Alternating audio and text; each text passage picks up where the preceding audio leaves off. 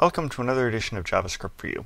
This morning I'm going to do something that I haven't done with JQuery, and that is put multiple buttons on a page. Not terribly exciting stuff, but something that I haven't demonstrated, and since it looked in the previous examples like having that would be hard, I wanted to just show you how easy it is. So you're just going to put down buttons the way you normally would, but I'm going to make sure they have a value so that I can select them using normal JQuery selectors. So up here in my functions for the buttons I have this, input.buttonHide, so you see I'm selecting it, and then I give it a click function. Input.buttonShow, again give it a click function and have it do whatever it's going to do. So I have one paragraph down here that has a class, another that doesn't, and what I do is I select the paragraph with the class example and then I either hide it or show it depending on which of the two buttons I press. This way you don't have to do what I've been doing artificially in some of the other examples and having a link and a button. You can obviously put as many buttons as you like and just select them using this kind of setup. So let's just see what that looks like. Here it is. I have my hide button and I have my show button.